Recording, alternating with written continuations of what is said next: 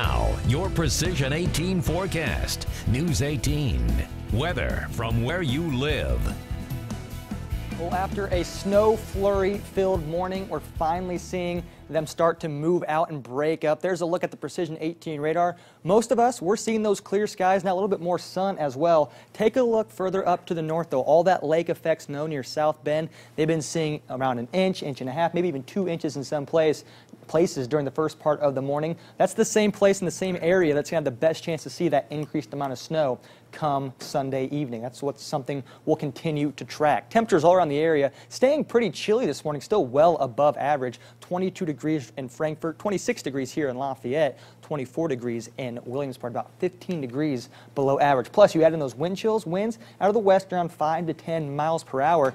14 degrees in Atlanta and Frankfort, 16 degrees is what it feels like in Thorntown right now. Not nearly as gusty as it was yesterday, but still a little breezy out there. You can still see a few snow flurries flying around out there, but for the most part, that's done. Getting a little more sun out there as well. That's helping heat those temperatures up just a little bit, 26 degrees with those winds staying out of the west around 10 miles per hour. Here's a look at the tracker radar. You saw what we were dealing with during the first part of the morning. All of this cold air advection, not really part of a system. You just get the cold air with some moisture meeting some warm air. That's when you really start to get those flurries that just pop up, and they really just hung around the exact same spot during the first part of the morning. See them sitting there in central Indiana, up there in Illinois, all the way around the Midwest there. They saw those flurries. Finally, though, they're breaking up and will be staying mostly dry through the rest of the evening hours. We'll be at 26. That'll be the high that we see today with those finally seeing those snow flurries end. We'll be down to 22 degrees by the time we get to 7 with those winds staying out of the west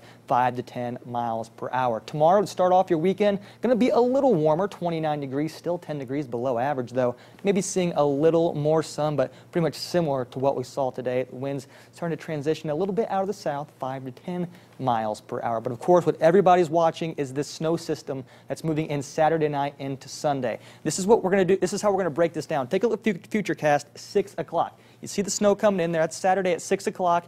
Right now at about 9:45, 10 o'clock, late Saturday night, you're going to start to see some of that first snow start to move in. Futurecast has some light snow. Most of the heavy snow is going to be staying up to the north. We move through a little more. This is now at 3 a.m. on Sunday. Again, northern Indiana is going to be seeing the bulk of that heavy snow. Doesn't mean we're not going to see snow here. We will see some snow here, definitely during the overnight hours, just not going to be nearly as much as you see those waves thanks to that lake effect snow.